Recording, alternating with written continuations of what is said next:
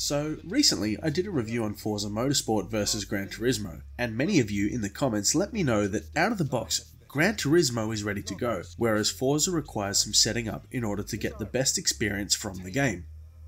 So, listening to my viewers, I went back into Forza and I thought to myself it might be a great idea to do a video explaining what these different settings mean, and share with you all my own personal preferences that I now use with Forza Motorsport. Keep in mind though, what works for me may not work for you, but I hope that in watching this video it at least helps with understanding what settings you're actually playing with. Forza will give you the option to choose overall what type of settings you want. Normal or simulation steering. The breakdown of this is normal steering will link system settings together to create what is defined as a normal setting. These links vary from inputs being tweaked and altering how the car will handle, which the end result might mean that your steering feels sharper, however you do sacrifice the agility of the car for a more stable driving experience. Now, if we go into the advanced wheel settings, we can further define what our driving experience will be based on our preferences, but let's understand what these settings do.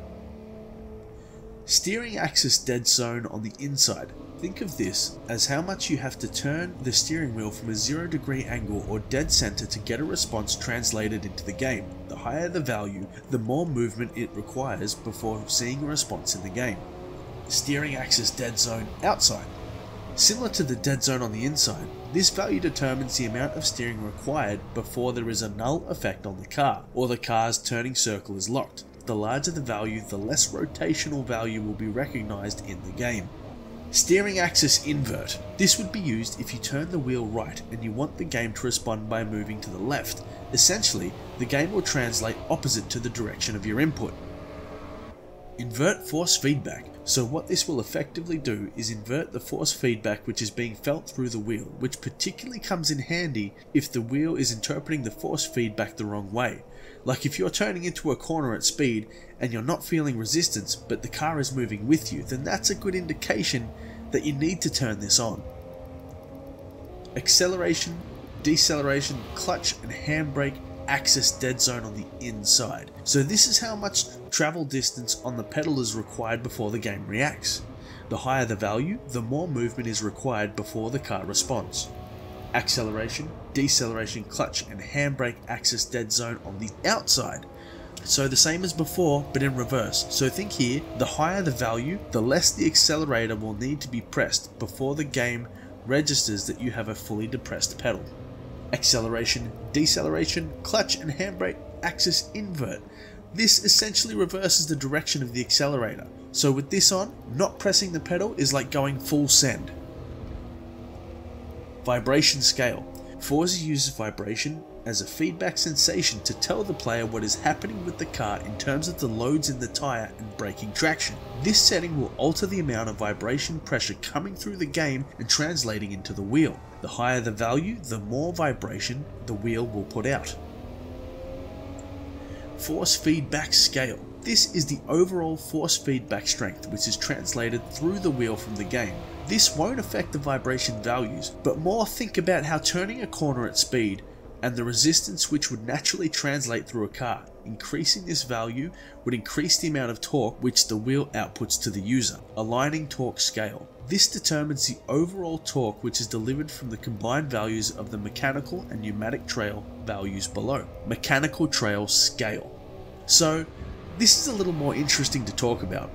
So think about the car's suspension geometry in relation to the tyre. The assembly of the suspension connects the wheel assembly typically towards the center of the whole wheel and tyre, and where the tyre meets the ground is referred to as a contact patch, and the contact patch is an area which encompasses the wheel assembly onto the suspension but is also just outside of the dead center of the wheel. The difference between the point the suspension meets the wheel assembly and the furthest outside point of the contact patch is the mechanical trail, more commonly referred to as the caster. So think here of a grandfather clock with the pendulum swinging left to right. Well, now imagine the pendulum is a wheel and the stem which is holding it is a suspension assembly. Positive when the pendulum is moving towards the front of the car and negative when it's moving towards the rear of the car. So with this in mind, raising this value is going to affect how those caster forces are felt through the wheel. A higher value will result in a smoother experience, but will also mean less accuracy in terms of sensations coming through the wheel.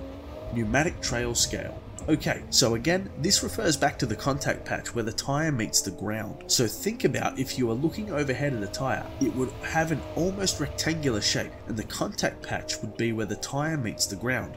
Then think about how the contact patch would change if the car was moving and cornering. It would deform the contact patch from the lateral forces of the tyre, and this newly changed contact patch with the outermost edge referring back to the centre is called the pneumatic trail. Lowering this value will reduce the effect you feel as you approach the point of braking traction. How these values relate to the aligning torque scale is that under lateral pressure the car will want to centre itself, so the higher the value, the more the car will want to centre itself. Road feel scale. This setting determines how the feel of the road is translated into the wheel by taking the assumed physical wheel loads in terms of friction on the road surface. The road feel scale dials into the higher tension loads while leaving lower tensions alone. The higher the value, the more tension you will feel through the wheel while travelling at speed. Load sensitivity. Just like road feel, the load sensitivity is directed at the road surface, bumps, cracks, and angle to determine the contact load of the car at speed. Lowering this value creates a more smoother experience, but doesn't allow you to really feel the track as accurately. This effectively sets how violently your wheel will want to return to centre. The higher the value, the stronger the wheel will return based on the aligning torque scale. Wheel damper scale. So what this does to the wheel is effectively saturate the torque value of the wheel, giving the impression of being heavier at higher values. Steering sensitivity. This determines the degree of rotation that your wheel will undertake before entering steering lock, meaning you can no longer turn the wheel in that direction. The higher the value, the more turning is required. Steering linearity. This is the mapping between 0° angle and full lock rotation. A lower value means closer to a 0° angle there is more accuracy in the smaller movements, but less accuracy towards full lock. Gamepad steering filters. This is a filter designed for gamepads and non-force feedback wheels to assist in finding the limits of traction without the assistance of force feedback. So finally, my advanced wheel settings so far are as you can see on screen at the moment. It's not yet perfect, but I feel like I'm on the right track here, and I am noticing a lot more responsiveness in the controls, which is in turn making the Forza experience a lot more enjoyable, and I have found myself wanting to play the game more. It also tidies up some of my steering issues I mentioned in my previous video. Have you had the opportunity to play with the advanced settings, and do you think there are improvements I can make in my current setup? Feel free to let me know in the comments down below.